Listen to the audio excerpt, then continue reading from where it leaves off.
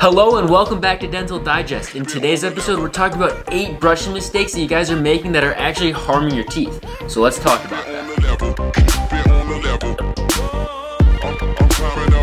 If you guys have any issues trying to figure out what's the best products for yourself, or you want to learn more about dental products, make sure to hang around this channel because I got lots of sweet content coming up soon. Welcome back to Dental Digest, and in today's episode, I'm here to help you guys with your brushing techniques. Coming up first on the list is you guys just keeping your toothbrush for way too long. A normal toothbrush should last anywhere from 3 to 4 months, so once you start to recognize that the bristles are starting to fray and get dull, it's time to swap it out. And when it comes time to deciding which toothbrush is best for you, head over to my TikTok to watch some of my videos to see which toothbrush you think would be best for you. The second mistake you guys are making is you guys are just brushing way too hard. An easy way to tell if you're brushing too hard is if your bristles just go flat after a short period of time. Now you may think that if you brush really hard, you're going to clean your teeth better, and that's not true. It only takes a gentle amount of force to actually clean your teeth, so just make sure you're brushing your teeth very gently because that's all you need. Brushing your teeth really hard can cause damage to your gums and smile, so please avoid brushing too hard. All it takes is a gentle amount of force to actually clean your teeth correctly. The next common mistake is you guys aren't brushing for long enough. The normal person's falling short with only brushing for 45 seconds.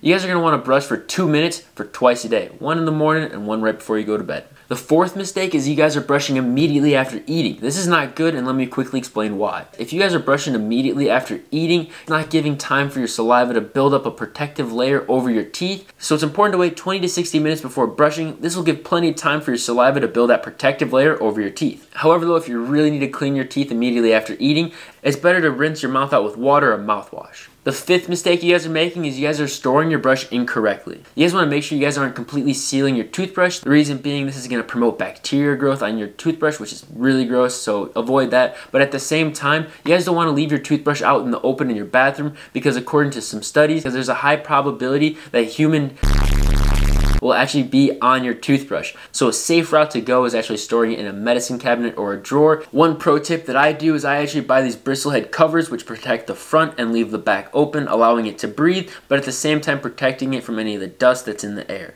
Now let's talk about the sixth mistake you guys are making, and quite possibly the most important to me, and that is not using the best toothbrushes and toothpaste designed for you. A lot of people have different needs, whether you have braces, sensitive gums, ergonomic handle to hold, or you want something that looks sleek in your bathroom, or if you want whiter teeth, if you have a lot of calculus buildup. There's so many products out there, it can be pretty overwhelming in deciding which is best for you, especially since everyone has different needs. And in order to help you guys out, I've created a comprehensive video series talking about all these dental products and helping you guys discover the best products for your individual cases. So make sure to hit the like button on this video and subscribe to this channel to make sure you guys know when that video series is released, because I want to make sure you guys have the best smile possible, and that all boils down to the correct products that you guys are using. Let's wrap up this episode real quick by talking about the last 2 mistakes you guys are making. The first one being you guys are rinsing your mouth out after you brush your teeth. This is actually a pretty cool pro tip if you just spit out all the excess toothpaste and leave some residing on your teeth. This is going to allow the fluoride in the toothpaste to sit on your teeth for a longer period of time,